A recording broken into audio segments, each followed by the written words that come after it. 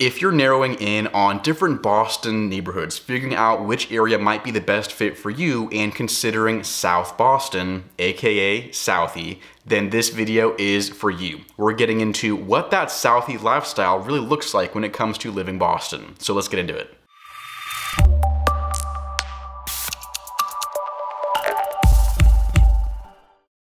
Hey there, my name is Jacob Peistrup. Real quick, as always, if you are moving to the Boston area, anywhere in Boston, or you think you might be moving to Boston, looking to buy, looking to rent, whatever it is, and you would like help with that process in this ridiculous real estate market we're living in, give me a call, shoot me a text, or send over an email, whatever works for you. Let's get in touch. Let's get that conversation started so we can get you here to Boston. I am a real estate advisor, and I mean, honestly, my favorite part of my job is being able to share Boston, share this beautiful city with my clients who are moving here, sometimes for the first time. So that is what I really love. So let's get into this video on South Boston, Southie as you will hear it referred to. Now, right off the bat, an important distinction you gotta be aware of is South Boston is not the same as South End. Those are two different neighborhoods and they are right next to each other. So if you're looking on the map, South End is a little bit west compared to South Boston. They are different areas, different neighborhoods, and just overall, a different lifestyle to live there.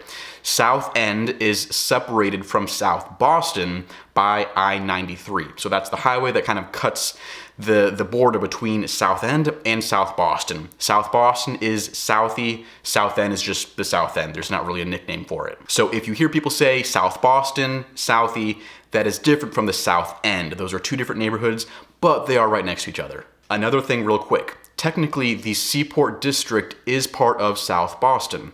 Seaport is culturally very different from Southie, as in the actual neighborhood of South Boston. So that is a different video I have on the Seaport district if you're interested in that. This video today is really on the actual neighborhood of South Boston, which is just below the Seaport district. So South Boston, it is a beautiful area. It's seen a lot of growth over the past decade or so. A lot of stuff been changing. It has a very, traditionally Irish American history. That is kind of how it started, back in the early days with Irish immigrants who were coming to America. Very concentrated in the South Boston area. So it does have a historically Irish American background, and back in the early days in the 1800s, it was a lot of farmland and it was kind of this Irish Catholic kind of working class community that lived in the South Boston area. Obviously, a lot has changed since back then and since South Boston officially became part of Boston. It's gone through a couple different kind of demographic changes, seen a lot of growth over the past couple of years as well, just as far as property values, new development, people moving to the South Boston area because it has become more popular. So it's seen a lot of growth, over the past couple decades. Definitely is not what it used to be, when it was first occupied. South Boston definitely has a very strong community vibe, and it has a really strong neighborhood feel. Considering it's, in the city right next to downtown Boston, you wouldn't really expect that, but it does have a very nice kind of quaint neighborhood feel to it. If you're walking through the streets of Southie, or if you're living there, it does have a nice neighborhood feel to it. Like I mentioned, South Boston's history is very Irish, and you still see a lot of remnants of that to this day in the form of Irish bars, pubs. The St. Patrick's Day Parade in South Boston is huge. That is a big deal every year. Very popular in the Southie part of town. So again, just kind of elements of that Irish background that you will notice in South Boston. One thing I love about South Boston that you can't really find in other Boston neighborhoods is really just the way it combines that city lifestyle with that waterfront living.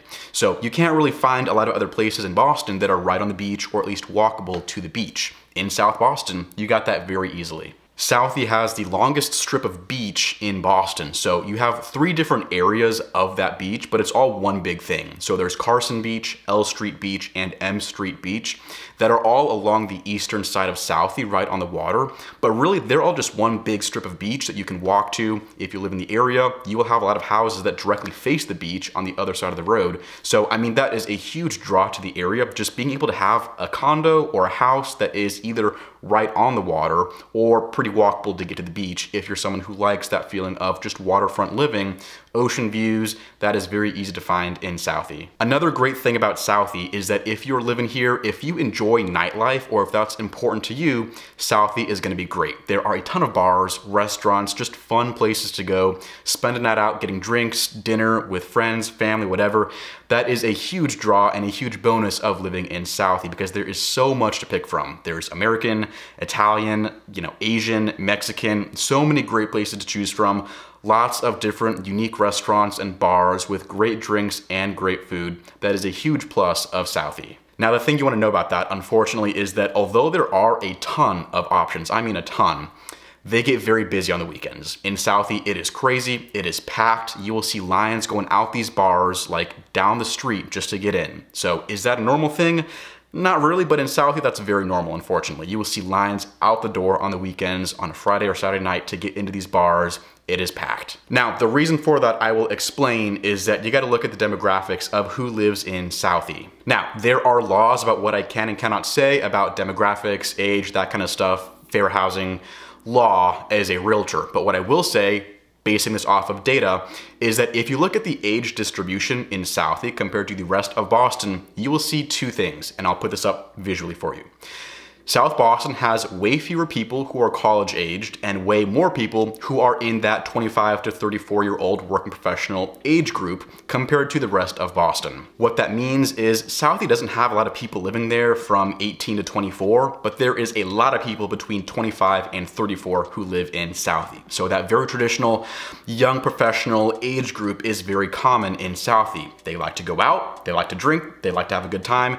That is why you will see these places so packed on the weekends in South Boston. You have a pretty big population of that, recent grad, young professional, working, new job, new promotion possibly in Boston, whether they went to college here or moved here from a different city.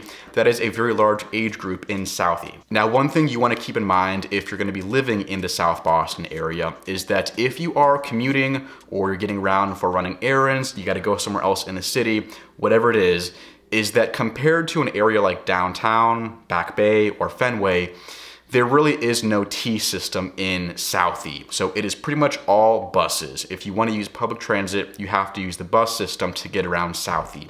There are 2 stops on the T in Southie, both of which are like all the way on the western edge of Southie. So they really don't go through Southie. They'll meet you on the border, like on the edge over by the south end and by Dorchester on the red line, but there is no T that goes through Southie for transit. And that's something I always have to remember as well because I'm very used to the T. I don't know the buses as well. So if I'm going through Southie, you gotta know how to use the buses unless you want like a 30 to 40 minute walk to get to a T stop, depending on where in Southie you are. Now, when it comes to living in Southie, there's 2 different sides of Southie. You have the east side and you have the west side. This is gonna be East Broadway versus West Broadway that gets split down the middle pretty much at Dorchester Street. So Dorchester kind of goes at an angle through Southie, and that is what separates east from west with the street names. And as far as price for whether renting or buying on the east side versus the west side, it's tough to compare. You do see a lot of new construction throughout Southie, lots of renovations and that kind of stuff, but what I will say is that the east side is where a lot of these waterfront properties are. There is definitely a premium for that if you want to buy or rent somewhere that is right along the beach. So that is where you see some expensive options in Southie, because if you're right along the beach, that's on the eastern side. So you will see that as far as prices for buying and for renting if you're living in Southie. Like I said, Southie has become a lot more developed in the last decade or so. There's been a lot more new construction, lots of, renovation, rehabs, redevelopment going on in Southie, both on the east side and the west side. So if you want like a brand new apartment or a condo at a relatively lower price than Seaport, Back Bay, Beacon Hill, one of those much more expensive neighborhoods, that is a very big draw to Southie. Just for example, if you're buying a condo in Southie, 2 beds, either brand new construction or recently updated, you can find that, realistically between $700,000 and $900,000 if you want. There are parts of Boston where you're not going to see that under $2 million, just for comparison. So that's what I mean when I say that Southie has a lot of new options at lower prices compared to the rest of those Boston neighborhoods that can be very expensive to own in. And I mean, trust me, you know, if you want something bigger, more extravagant, you will see those condos in the 1 millions, 2 millions, and 3 millions in Southie. It's got the whole spectrum of price, but overall it is not as expensive to own in Southie when compared to Back Bay or Beacon Hill. So those areas that are much more expensive, you know, compared to Southie, you can find the same thing at a lower price. You also see a lot more options for single family homes or townhomes in Southie. So some other parts of Boston are very condo heavy, so you don't see a lot of single family houses.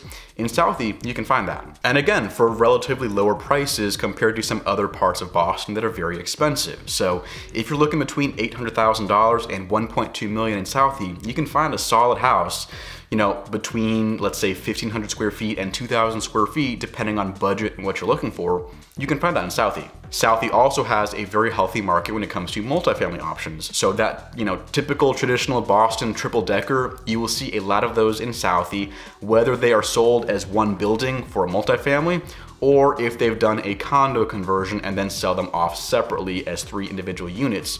You will see both of those in Southie. So you will have a lot of 2-family and 3-family options in Southie, granted at a higher price typically than a single family house. So expect between around 1 million and 2.5 million, depending on what you buy for a multifamily property. But you can absolutely find that in Southie. There are a bunch of options. You will also have options in that commercial space as well for multifamily. So 5 units, 10 units, 20 units, anything more than 5, that's gonna be commercial, likely well above that $3 million price point, but you will have options for that as well in South Boston. And if you're renting in Southie, whether it's just you have family, or you have roommates, you know, you can find something that is, again, newer built or newly updated at a lower price than those luxury buildings you will see at high price points in Fenway and in Seaport. So I mean, for a 2-bedroom, you could find something that's newer built between $2,000 and $3,000 a month.